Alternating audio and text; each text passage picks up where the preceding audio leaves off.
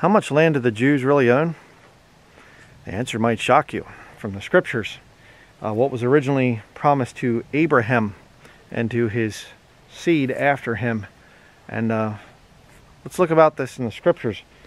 Book of Genesis, chapter 15 and verse 18 says, "In the same day the Lord made a covenant with Abram, saying, Unto thy seed have I given this land, from the river of Egypt unto the great river, the river Euphrates." From the Nile to the Euphrates, and then up. I'll show you a map here, a picture of a map that kind of shows you how big that area is going to be. Here's the map. You can see it basically is a huge triangle there. This is from the Ruckman Reference Bible. And that shows you basically the land grant that God gave to Abraham and to his physical seed. And you say, well, that would include the descendants of Ishmael, wouldn't it? Well, not actually according to the New Testament, no.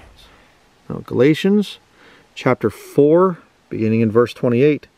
"Now we, brethren, as Isaac was, are the children of promise. But as then he that was born after the flesh persecuted him that was born after the Spirit, even so it is now." Very true for today. "Nevertheless, what saith the Scripture? Cast out the bondwoman and her son, for the son of the bondwoman shall not be heir with the son of the free woman." Cast out the bondwoman and her son, for the son of the bondwoman shall not be heir with the son of the free woman there. So, no, Ishmael doesn't have a right to that land. It's just for the Jews.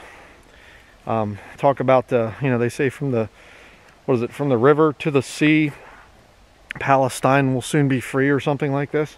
Well, how about from the Nile to the Euphrates? Someday that will go to the Jews. There you go, from the river to the river.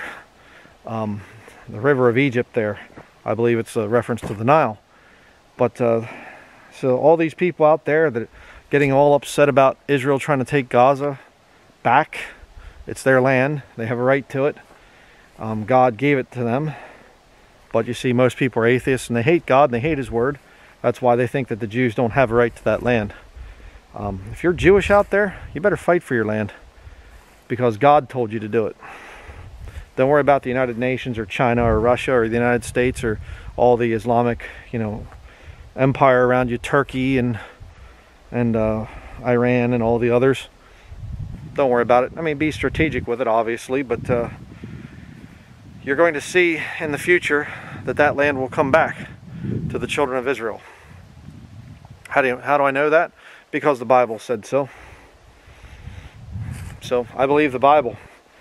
And if you're Jewish, you need to do the same. You need to start thinking about the scriptures and put your faith in the Word of God. But the interesting thing is, a lot of Jews will say, well, the New Testament is anti-Jewish. It's an anti-Jewish thing. No, it's not. It was written by Jews. And you don't get the full revelation of the land there and the promise of the land unless you have the New Testament. Because the New Testament says that that land belongs to the Jews, exclusively to the Jews, not the Jews and the descendants of Ishmael. I don't think that's exactly anti-Jewish. So I suggest you follow the scriptures if you're Jewish. And don't you dare go against the nation of Israel and what they're doing, kicking those people out of the land. Because God is the one who's behind this movement. God brings them back in unbelief, and God is going to restore that land to the nation of Israel that belongs to the Jews. And if you're going to stand against that, then you need to check yourself, because you're probably not saved. To go against the scriptures in that manner would be very serious. All right. Well, it's a terrible, bloody thing. There's children that are dying and things. Yeah, that's war. That's war. And if you read the Old Testament, you'll see that a lot of times there were children in countries, heathen people and things, and those children died. Because it's war. That's what war is. War is a terrible, bloody thing. But if you have these people and they're in there and they don't want to leave, God's going to drive them out. It's just that simple. So that is going to be it. Thank you very much for watching.